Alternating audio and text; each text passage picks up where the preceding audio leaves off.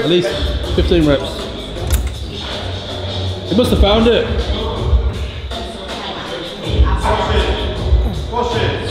5, come on, keep going. 6, 8, strong. Yeah, you got 20 in there. You got 20 in there. Come on, 1. Get him up, no matter what. No matter what. 2, 3. Keep going. Keep going. 4. And again. 5. Come on, don't stop. 5 more.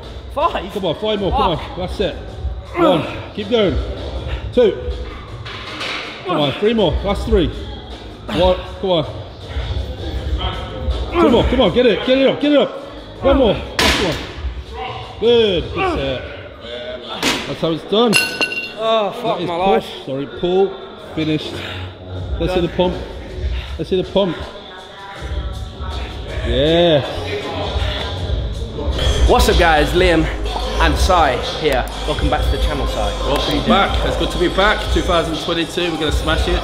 We're filming some content for UFB and obviously this video that you're watching right now, and your own personal channel as well.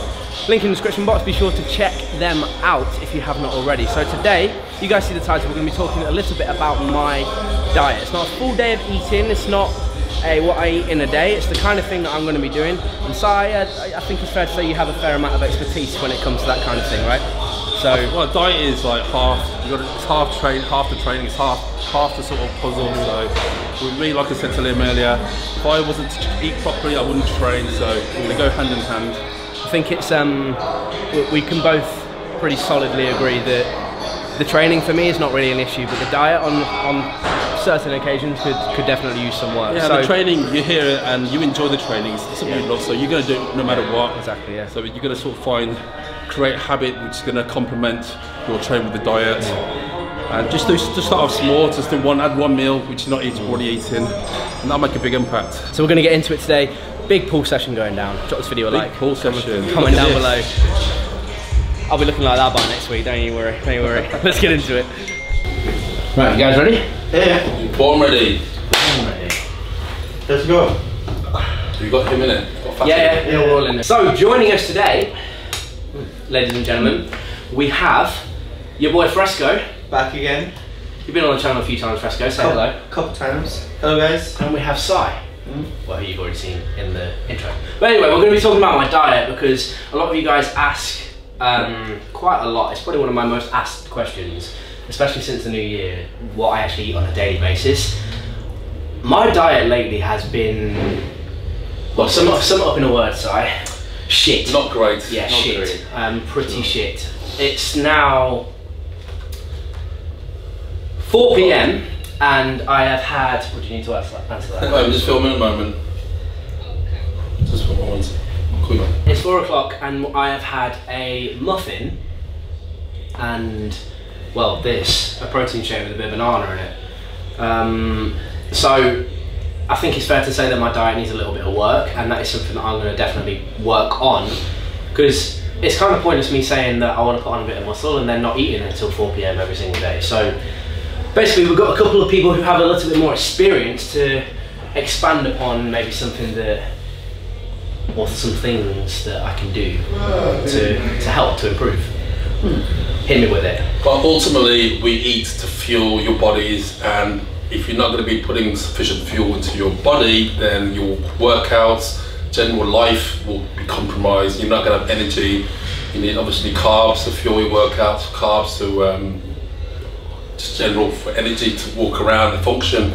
And if you're not providing sufficient energy, then obviously there'll come to a point in your workout where you will sort of flag pretty quickly. You haven't got any stored carbohydrates. So I always, like I said before, I always eat to fuel my workout. So at least an hour before I train, I always have roughly, the guide is to say 1 gram of carb per kilo of body weight. So if you have 90 kilos, 90 grams of carbs.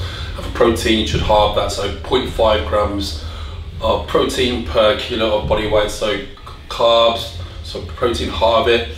So and depending how long you leave to work out, so try and have something that's quite easy to digest, some rice, some white fish, chicken, stay away from the fats. Obviously, if you're having a big break, so if you're having breakfast, say say 9 o'clock, you're not eating until 1, then probably have something higher in fats, so you've got that sustained energy. But always fuel your workouts with adequate protein and carbs. And straight after, you need to sort of replenish glycogen, replenish sort of the carbs that you burnt off, and you need that anabolic environment via protein. So you need to fuel your workouts, then have a post-workout meal, shake, whatever it is. Then after that, every couple hours, feed your body with more proteins, good fats. It's as simple as that. If you don't eat, you're not going to have great workouts, and you're not going to grow. So it's something that Fresco, you had to work on a little bit yourself last year. So you guys remember the whole prep thing on the UFB pages, and that, well, this is him, this is the guy, right? So do you want to talk a little bit about maybe the changes that you made when you started, like... Yeah, maybe what your diet was prior to sort of... Yeah. So, I mean, prior to the competition, it was more like intermittent fasting. So like... That's why you're so lean? I mean, yes and no, like... I'd wake up, you know, and then I wouldn't eat until like after my workout and like after uni, and I would have like a big meal at the end of the day, and then just snack on within like that 10 to 8 hour period. But what I realized is going on a diet, your body's very adaptive. So if your body thinks it's starving, so like if you're not eating for 12 hours, whatever you do eat, your body's trying to store it as fat, because it's like, when am I going to get the next meal? It's survival mode, isn't it? Yeah, exactly. Like, and then even not, I think when I went on the diet, I wasn't even in a deficit. No, maybe I was in a surplus. You was, I think so. I think I was in a surplus, but the fact that I was just eating every 2 hours. Probably your output was greater because you did cardio, which you never did before. Yeah, the fasted cardio, yeah, in the morning. But still, like, just like... Your calories probably stay the same, but your composition changed. You probably didn't have enough protein before, not quality fats. No, I was hitting my, like, protein, like, macros, what is it, like, per pound of body weight. You're probably hitting it in one go rather than spacing it out. Yeah, throughout the day. So a couple things I would say is, like, what I've learned is your body has a limit it can absorb in one, like, in a period of time. So if I'm eating all my proteins in one meal, how much of that am I actually going to absorb? So splitting your meals up into like 5-6 meals, then you're kind of like reaching the efficiency of like your body's absorption. Yeah. And there's also times of the day where you probably can absorb more protein, like after training, breakfast time. I think you can absorb, you create that environment to sort of that's stimulus. That's one thing I definitely need to work on, is breakfast. Like, I have eaten breakfast. but see, like today, I haven't. And like yesterday, I didn't. And it's like, because I just get up, I have this really weird, like, systematic, like, I like to think it's very disciplined in the sense where I get up and I'm at my laptop by 9 o'clock every single morning, like I would be at an office job.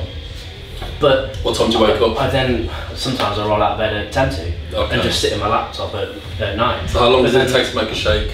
Well, it takes 30 seconds, but this is the thing, it's like... It's not 30 seconds? This is kind of what we're trying to sort out for me, is me forming those habits, because the habit for me at the minute is getting up and just sitting on my laptop. That's the thing that I force myself to do, regardless of how fucked I am. Do you have any drink before you go to your laptop? Oh, water. I get up and chug some water, but like I wouldn't have any calories. Yeah. I wouldn't get up and have like a bowl of oats. So it doesn't really make any difference or time if you were to grab like a snack, like an apple, some fruit, a shake. You can have that whilst you're doing your computer work. Yeah. It's quite easy to do. The thing is, I tend to not get hungry, and I just work. I'm like, right, I've got up to work, and I start working, and then it gets to lunchtime, and I'm like, shit, I've got to go to the gym, and then all of a sudden I'm here, and I have to train, and then it's like 4 PM, like it is right now, and this is all I've had, and it's like all of a sudden I'm playing catch up, and it's just not ideal. So it's something that I want to. Well, do you cook? Yeah. You cook, like, do you meal prep? Nah. Honestly, like sometimes, like when I was on, I still do it sometimes, like before I go to bed, like I literally have my oats in a bowl, you know, so I wake up, all I need to do is pour milk, put it in the microwave, it was like 2-3 minutes, chop a banana, and like I'm Gucci. Sometimes you gotta make things as easy as convenient as possible. Yeah. The easier it is, there's more likely you're gonna stick to it. 100%. If you're gonna prepare like a full meal, then I can't be asked, I'll just do something else. See, that's the thing, I like cooking, but it's like I need time. Yeah. So you're going to make something that's going to be quick, easy to, convenient, and obviously nutritious to your body. It's like like there are a lot of things, like cooking nowadays is super easy. Like if you get a rice cooker, like you know, again, like I wake up in the morning, like my oats getting ready, I put all my rice for today in the rice cooker, and then it's like all my carbs for today, all my proteins cooked like on the weekend. So I have my chicken, my beef, you know. So you're gonna spend a couple hours on the weekend to prep for the whole week, then it's there, then there's no sort of you have to like mess about like cooking a whole meal from scratch. And I found that like being on like the meal prep, like even now, just knowing what I'm gonna eat, I'm saving a lot of money. You know, instead of like, oh shit, I have to like think about what I need to eat. Says him who comes with a meal deal every day. Yeah, but I mean, I'm not on the like, you know, I'm not on the prep life anymore. Like I'm still having. It does save you money. 100%. You know.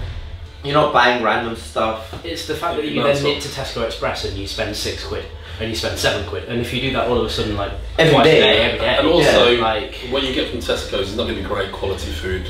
You get a sandwich, you get a bag of crisps, like an energy drink. It's not going to be like that great for your bodybuilding, you know, gains. You know, it 100% depends what you want to do. Like even being on prep, like I wasn't pushing my squat or like my bench, but my deadlift was going up while I was getting leaner.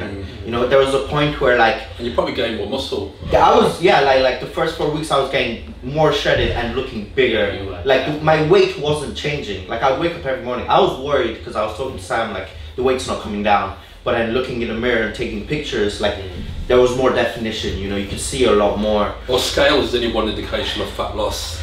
You know, if you do your measurements, obviously pictures, don't just use scales, because sometimes you can lose body fat and the scales won't change it if you obviously can gain muscle at the same time.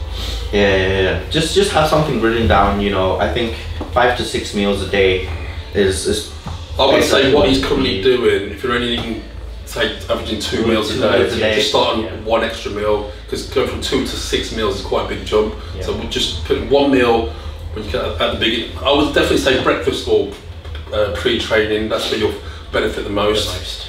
And just something really simple like a banana, a shake, an apple, a bagel, something that you don't even have to cook, you know what I mean? Something simple, and you'll be surprised at how much of a difference it makes.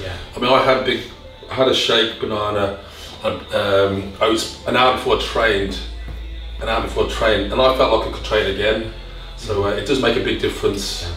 I know Lee was flagging celebrity to flat 20 hours. Towards the end, I was definitely flagging. But what I want you guys personally, and you guys watching as well, to do is hold me personally accountable for doing that this year. I want to show you guys in videos, and I want you guys to see the physical results from it as well. We want to see Liam every time he wakes up to post on his Instagram and then he's going to be eating some sort of protein, whether it's my protein or your protein or his protein and fruit, just so he's accountable to you, the audience, the subscribers. Is that, you going to do that? Yeah, 100%. So if this is something that you guys would like to see us do a little bit more of, then let us know in the comment section down below. Maybe we can go food shopping or something like that at some stage. That's something we've discussed. So any ideas you have, let us know in the comment section down below. Thanks for joining in, lads. Thank you, it's a pleasure. Drop the video a like, comment down below. All the best. Subscribe if you are new, and we'll see you in the next one. One take, smashed it, lads. Woo! Let's fucking go.